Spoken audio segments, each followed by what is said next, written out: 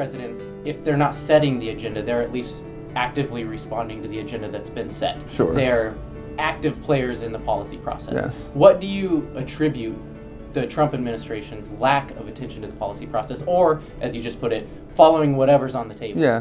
Well, I think there's a couple things here. One, I think there's kind of a general disinterest of the president in policy details. He seems to be the type of president, we've had presidents like this before, who's more interested in outsourcing policy development either to others in the executive branch or to Congress. Second, I think you've got a lot of incompetence right now in the Trump administration. Some of this is due to being a first-year president. First-year presidents tend to be weaker on these sorts of things. The Clinton administration was a disaster in 1993. On the other hand, the Trump administration also is radically inexperienced. Okay, the president himself has no government experience. He's surrounded his original White House with relatively inexperienced advisors. And, there's a sense that they just haven't got their act together yet. On top of all this, I think this is a generally weak president in a weak position.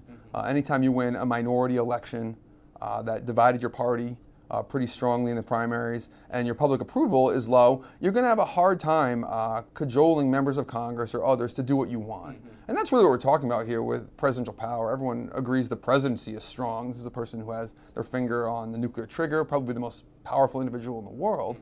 But compared to other presidents, President Trump is not in a good position to exert the sort of influence that will get others to go along with him. He doesn't have the public standing to kind of browbeat people by going public. And his professional reputation in Washington, the idea that members of Congress are going to go along with him because they're afraid he's going to outmaneuver them and beat them so they don't want to stick their neck out, that's kind of a fantasy right now of liberals who are kind of paranoid.